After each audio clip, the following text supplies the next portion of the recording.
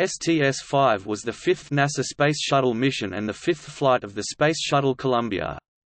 It launched on the 11th of November 1982 and landed 5 days later on the 16th of November. STS-5 was the first shuttle mission to deploy communications satellites into orbit, and the first officially operational shuttle mission.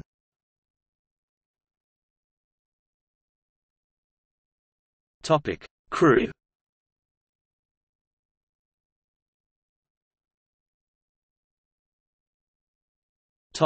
Support crew.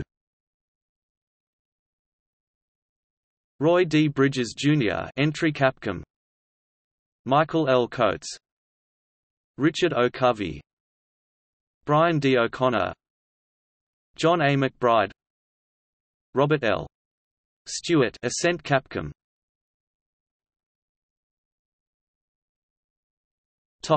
Crew seating arrangements.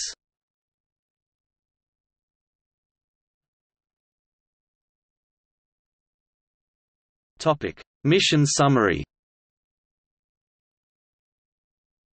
Columbia launched on schedule from Kennedy Space Center (KSC) at 7:19 a.m. Eastern Standard Time, the 11th of November 1982.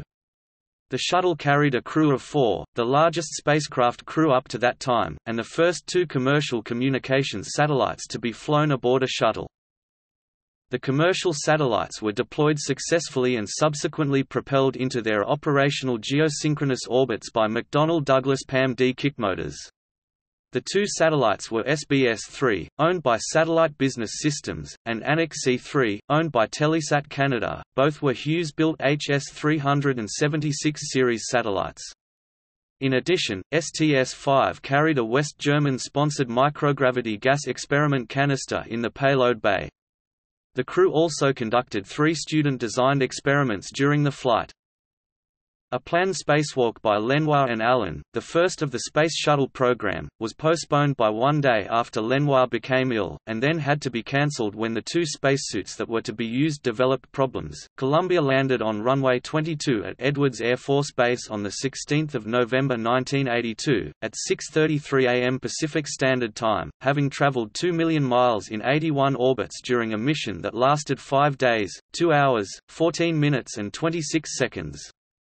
Columbia was returned to KSC on the 22nd of November 1982. STS-5 was the first shuttle flight in which the crew did not wear pressure suits for the launch, re-entry, and landing portions of the flight, similar to the Soviet Voskhod and Soyuz missions prior to the ill-fated Soyuz 11 mission in 1971.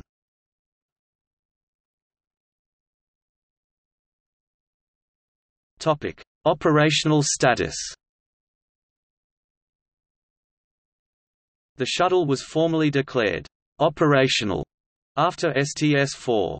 However, the Columbia Accident Investigation Board (CAIB), in its report on the loss with all crew aboard of Columbia during STS-107 in 2003, asserted that the orbiter should never have been considered operational and that, while not intrinsically unsafe, it was in fact an experimental vehicle.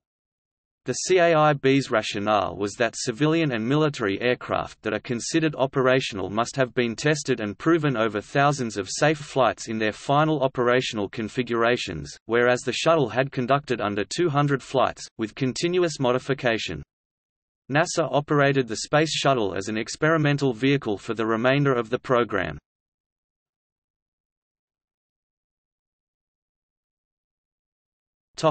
Mission insignia. The 5 points of the blue star of the mission patch indicate the flight's numerical designation in the Space Transportation System's mission sequence.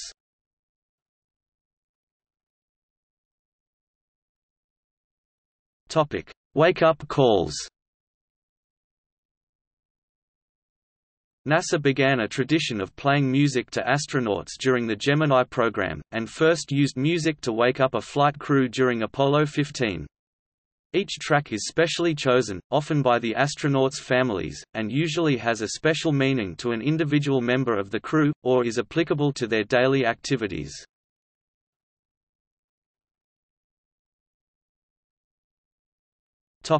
See also List of human space flights. List of Space Shuttle missions. Space Shuttle Columbia disaster.